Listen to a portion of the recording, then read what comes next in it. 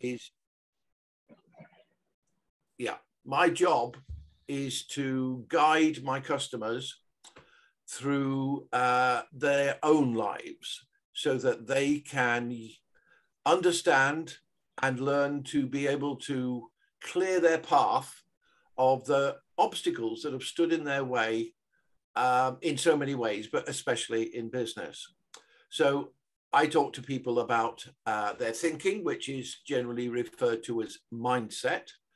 And then I teach people the business skills, the selling skills that they need to be able to drive. It covers a large field, but I've basically been in business for over 40 years. So I have been where everybody is experiencing. So I have been in the very, very black depths of despair, even getting to the point where, to be perfectly honest, I didn't see any value in my life. And to be honest, suicide was an option for me at that time. But I'm pig-headed and I'm determined. So I didn't give in to that. And I decided that it was time to change my life, to make changes. And the changes I made during my life to get me to the life I'm enjoying now really are what my courses are all about. I'm just simply sharing my experiences. I know it works because it worked for me. Otherwise, I'd be laying dead somewhere on a cold slab. And so, trust me, you can, from anywhere you are, turn your life around into something amazing. And the fact that you guys are here learning a new language says to me that you have the necessary drive to take control of your life and to make it what you want it to be. And that's the key, is that you decide what's going to happen in your life, not your circumstances, not other people, you decide. Most people let other people decide, let circumstances decide. Winners, no, winners choose their own path. You're doing it here, now, right? It doesn't matter whether you're going into a job rather than starting a business. You are taking control of your life. You're deciding, I want to learn English and I want to change my circumstances. So congratulations to you, because you're doing what you need to do to change your life. Congratulations from me. Is that enough of... Yeah, that was enough. That was more than enough. Okay, Mr. Keith, there are learners who are just, there are a few learners who have just started learning now, and there are some students who have been learning for 5 years, for 4 years, for 3 years, but they still don't see any changes. Maybe, I don't know what stops them to speak, what actually holds them, what causes them not to speak, but they don't speak actually. What's the matter? What's the loop? Well, what's the point? They don't start speaking. There is, sorry, I thought I'd closed down Messenger. Somebody was calling me. Right. The key is the foundation of how you think, right? At the moment, the simple answer is their confidence is low. Their self-esteem is low. And as a result of that, they are, let's use the right word, they're scared to stand up and talk, okay? To be seen, in case they don't do it right, in case they feel people will think they're bad or they failed. Well, let's put it this way. I have failed far more times than any one of you. And failure is actually a part of learning. And so what you do is you learn from your mistakes. You understand your fear. And how do you understand your fear? Well, it's very simple. You look back on your life and you find out the events that have affected you to cause this fear. Then what you do is you understand exactly what happened and find out what did you do that that caused this to happen, because it simply is that we make decisions which causes these things. It's not necessarily that you did it on purpose or you did it knowingly, or even it's sometimes we make decisions which put us in a place that allows these things to happen. Once you know what's happened, you can acknowledge the facts and what you did. Then you do number two, which is you accept the responsibility for what happened, because we are all responsible for our own lives. And the third thing, that allows you to let go of baggage. Now, I don't know if you understand what I mean by baggage. By baggage, I mean those things in your life that you're basically dragging along. You keep looking backwards, okay? And that is baggage. It slows you down. It stops you from achieving what you want to achieve. And what you've got to do is forgive yourself. You've just got to forgive yourself and forgive anybody who was involved. You know, I had a very bad marriage. It took me years to forgive her.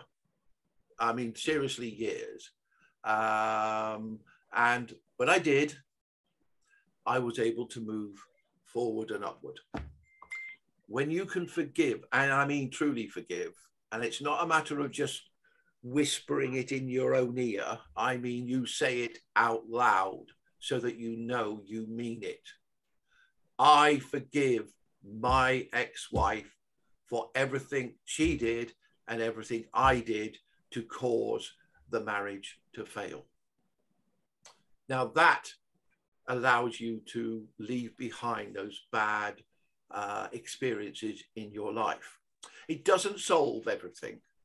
You still have to address the things you're doing wrong. You're allowing procrastination, you know, delaying doing what you should be doing when you should be doing it. So you need to address these things. Then you can actually make real progress. And I mean, that's just a brief explanation of what goes on. It's more complex in reality to do it. And it's very painful, emotionally painful to do it. But you can do it, right? And what comes from that? What results will you see? Well, you will start to stop doubting yourself. You will start to like who you are. You will start to take action, whereas before you sat back. So the key is finding out what's holding you back, what caused it, acknowledge, accept, forgive, then take action, right? Nothing changes until you take action. And you're all here proving you can change your life by taking action. Congratulations. Keith, sometimes, learners, they don't identify what are the weaknesses they are having. They just keep complaining about this thing or that thing. I cannot speak. This is the issue. That's the issue. I'm facing this or that. They do not just write down the weaknesses they are having and they are facing trouble in. Once they, I think, once they list or make a list of all those things which makes them, trouble in speaking or in their lives, they, one by one solve this. But they can easily do it. Yes, okay. They can. Yes, they can. And lists are very good so long as you approach them in the right way. The purpose of a list is positive. But if you look at it and say, and have negative thought, No, no, no. If you tell yourself you can't do it, guess yourself, is that what's been holding me back? Well, I'm going to get past that and I'm going to do it. Then you can. Simple. So believe in yourself, leave your doubts behind, away, drive it away, and just do it. Because the only way you are going to get past fear of speaking is speaking. You have to speak. Simple as that. So if you were my students, guess what? I don't give you any choice, right? I would just simply say, you either speak or I say goodbye, because that's the only way you can move forward. Simple. Okay. Go on. Yeah, sorry. Keith, I'm saying that there are students, they want to ask you something. So okay. I want all of them to speak because it's an open conversation class. So Mr. Hussain would like to say. Is that Husava? Is that pronounced right?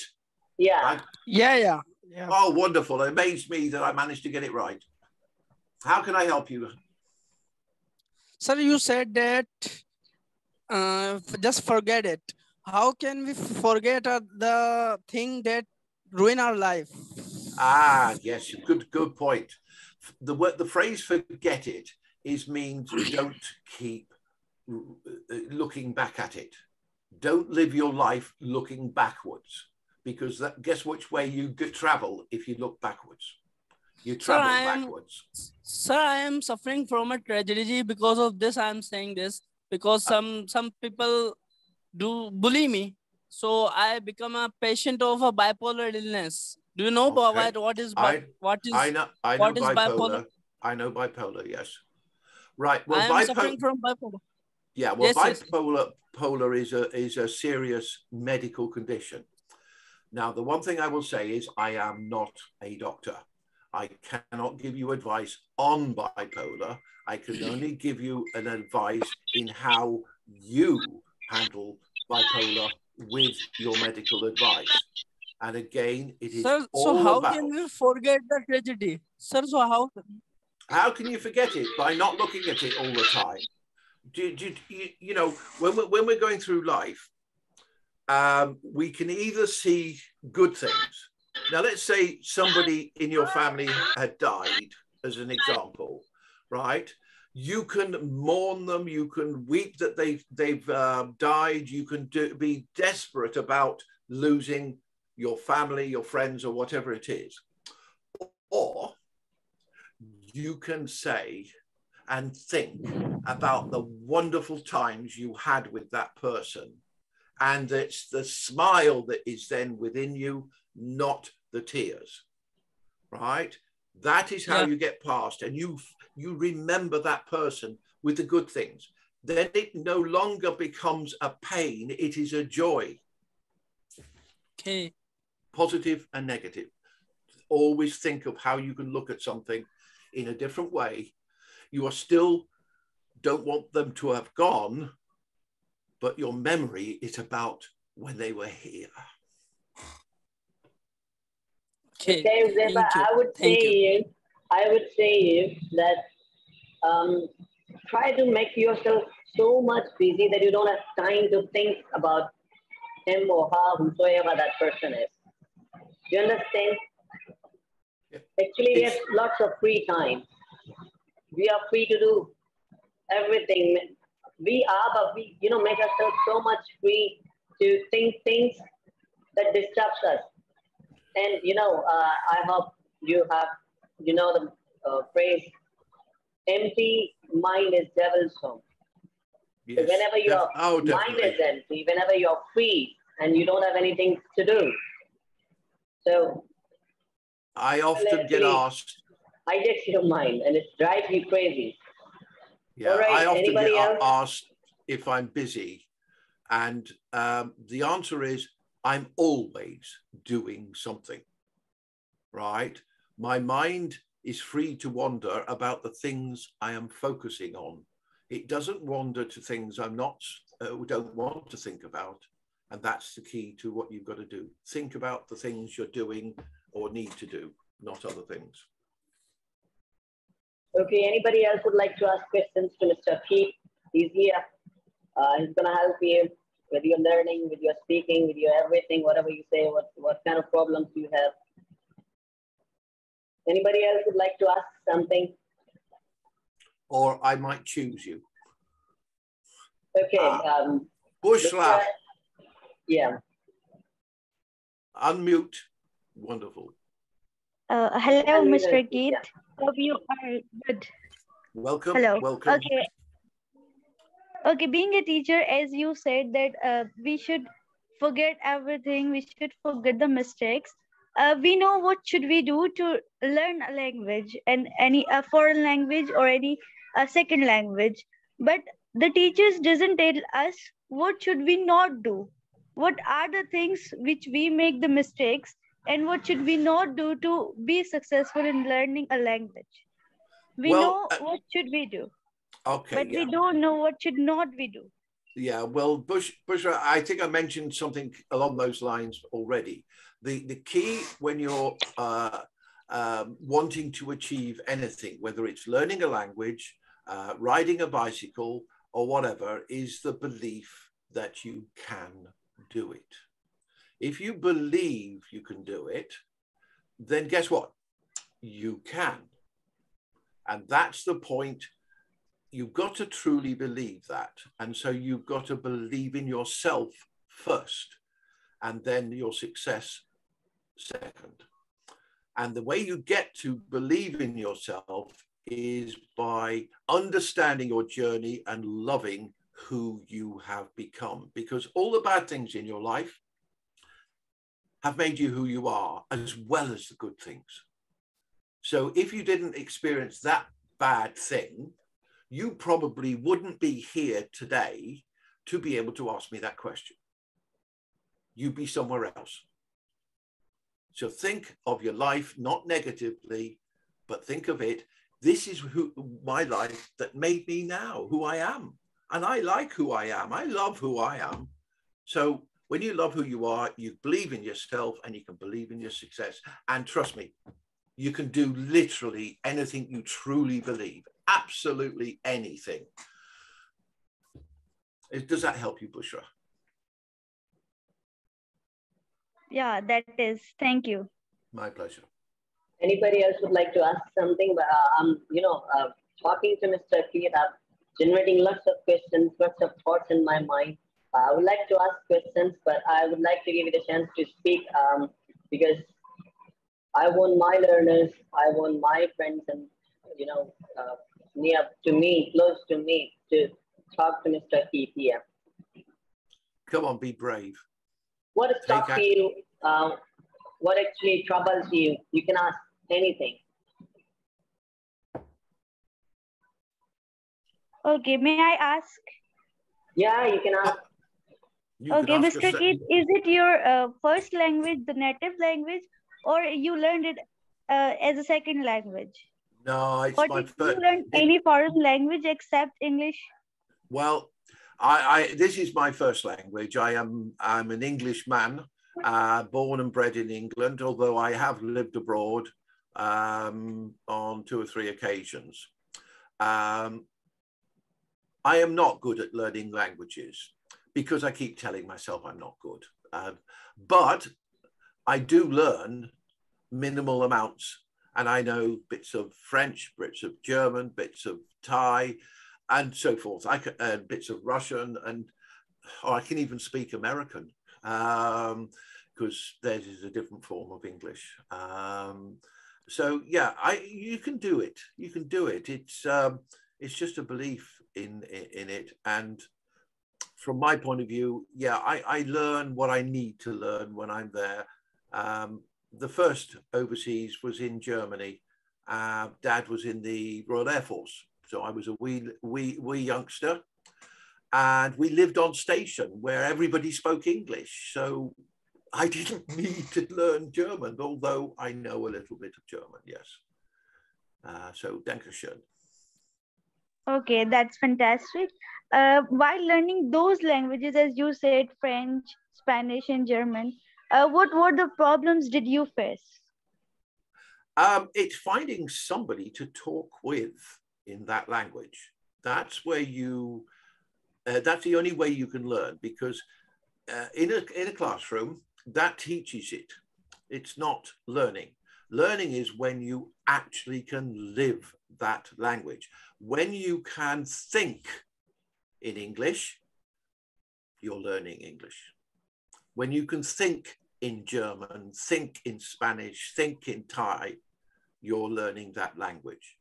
So that is your objective, is to think in English, and then you know you are actually learning to speak. It's not just about using words. You actually have to understand what you are doing, and that's when you can think about it. Okay, Right. is it okay to learn? Bushra, let Elisa have a go now. On there, if you don't Hello, mind. Mr. Kate. Hello, Elisa. It is really great to hear you. How you have motivated us is appreciable. Looking to My learn pleasure. ahead more in future. Sorry, say that again. I missed it. Earlier, can you repeat again? It is great to hear you. How you have motivated us is appreciable. Looking to learn ahead more in future. Wonderful. The key to it is find people to talk to. So make friends on Facebook with English-speaking people, and talk to them and talk to them. Right, make certain they're nice people first, because as we all know, online you can't always get a nice person to be friends with. So you check that first. But yes, very simply, talk to people. So if you let your teacher do all the work, you will never properly learn English. If you don't go out and take action to learn in real life, that's where you're real learning. I tell my students that whatever I teach them is absolutely useless to them unless they take action with it, they implement it. And the only way you can implement something so you don't have to think about it is repetition, repetition, repetition. So you've got to do it again and again and again and again. Then you learn it. Sure, sir. Will you consider your suggestion? Will I consider my what, sorry? Okay, anybody else would like to ask something? Bushra, you were asking something. What's that? You can go and Yeah, start. as he said that for learning a language, you must have someone to speak with. But in our academies, in our institutions, we learn with a new learner. He or she is having the same vocabulary. He's, the same grammar or the same rules. We are learning together, and we are speaking the same language. So, is it okay to learn with them? We will have the same pronunciation. We have conversation class, but we don't have anyone to tell us mistakes that you are speaking it wrong, your pronunciation mistake. There is no one to tell us. Right. We Well, learn with new learners. okay. Now that is education. That's not what I was talking about. To learn something, you have to use it in real life. So, as I said to Elisa, you need to find friends that you can talk to in English, and I don't mean from your culture, right? Because when you're talking to me, you can hear how I pronounce correctly. Okay, when you're talking to a fellow from Pakistan, they will have the same accent. You know, obviously you've got regional parts within your country as well, but to me, you sound a similar accent. Well, if I was spending a lot more time with you, I would see differences, but in this short period, I don't. But then what's going to happen is that those types of differences that you find, that difference that you find in Pakistan that you don't find in England, will remain, and you won't get to speak as clearly as other people. I have friends who are also, you know, some Pakistan, from India and so forth, all over the subcontinent. Some still have the differences, you know, I can still hear their country in their English. Others, I wouldn't know that they've never been to England, never lived in England, because the way they talk and the way they pronounce, perfect. Okay. And that's because they have surrounded themselves with friends who are also native English speakers. And that is the best way to improve. Teacher here will give you the basics, the knowledge on the words, the grammar, etc. But it's only when you go out into the world will you actually be able to think in English. And that's the key. Okay. There are other people they want to ask, but you know, this is the time. You have the person from UK, Mr. Keith, here to help you. Now, if not you speak now, then when would you speak? It's the girls who are bravest. Come on, fellas. You know, one fella, two girls. Let's get some. This is the time to speak. You can ask anything and talk to Mr. Keith. He's here for you. Amal, okay, thank you. Amal, Yeah, Ayman. although it is contemplative, but we will be grateful if you join us every Sunday at 7 p.m. Yeah, that would be lovely in one way, but then it's a little bit too long for me to commit every Sunday. I have a busy business, and I've got a private life as well, so I have to fit everything into one day, you know, my own, the same 24 hours that you do. I mean, this week, for instance, I've been having 6, 7, 8 meetings a day, right? And those are with people who are successful, like myself.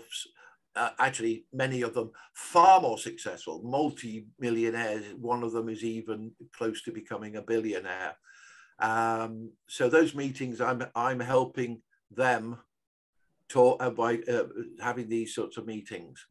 Now, you've got to find friends. Don't be scared. There's lots of people out there. Join groups, right? And find people in a topic, a hobby, an interest that you have, who talk English. Don't look for Pakistan groups. Look for English-speaking groups and join in, right? And then somebody's going to say, "I like what you've said." You know, you might have typed it in and used a translator. I don't know. That's how I talk to my foreign friends. I have a translator. I set my page up. I'm using a computer. It doesn't work on the phones and so forth. And it automatically translates when they send a message to me. But when I phone them, which I do, we talk English, right? And that is their practice to learn English. And many of my friends who knew absolutely no English, right, now can have a conversation with me, right? I haven't taught them, but I was their practice. You can do the same. Okay, guys, the meeting is going to get over. Let me tell you, you will join the same link. You all will join the same link. The meeting will end in 5 minutes. Because I have basic version of Zoom. The meeting lasts for 40 minutes only. So you have to just go to the link again, click it, and we'll be together again. Fine. The meeting will last for 5 minutes more. Okay. Kate, I wanted to talk to you about something like there are learners, they just give time to it, as normally everyone does. But you know what? By giving extra time, by working on their own skills, they can learn better. Exactly. I mean to say, they do not challenge themselves. No, what if that's they what you're start going to do. challenging themselves? Like Challenge. pushing themselves that you can do, you can do. Yeah. Let me ask you guys and girls, what would you like me to challenge to draw me back next week? Come on, make some suggestions that it will scare. I was going to use some bad words, that will scare you. I want you to tell me what you want to be challenged on. It's got to scare you now, but you're going to do it this week, and I'll come back next week and I'll check whether you've done it. Because I'm going to hold you accountable. Because if you don't choose it, I'll choose it. And you won't like my choice. Come on, somebody tell me what the challenge is going to be, and then I'm going to ask for a vote.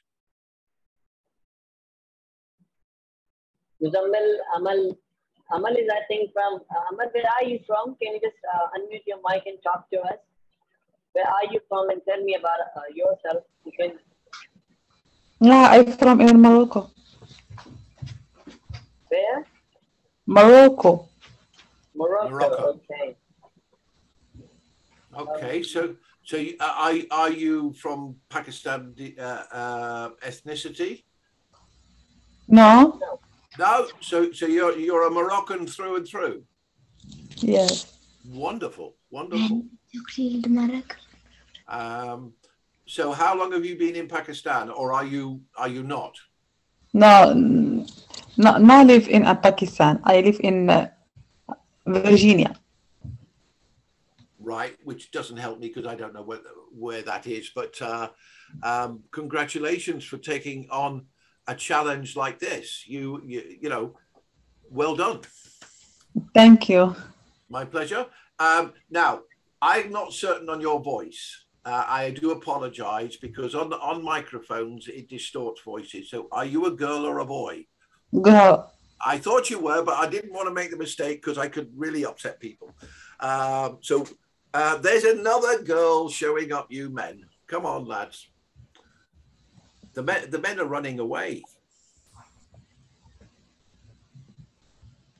I don't know, this time the students are not asking, but the last time that when we had it, there were a number of students and they were speaking, and there wasn't a single moment we stopped. We just kept on talking. It's okay. And they may be having they may be having things to do.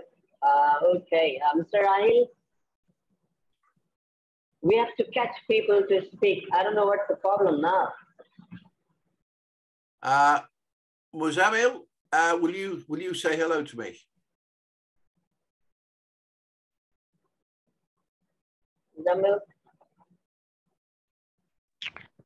Hello, sir. Wonderful. How are you, sir? I'm very well, and thank you for braving it eventually. Sir, I'm from Hyderabad, Pakistan.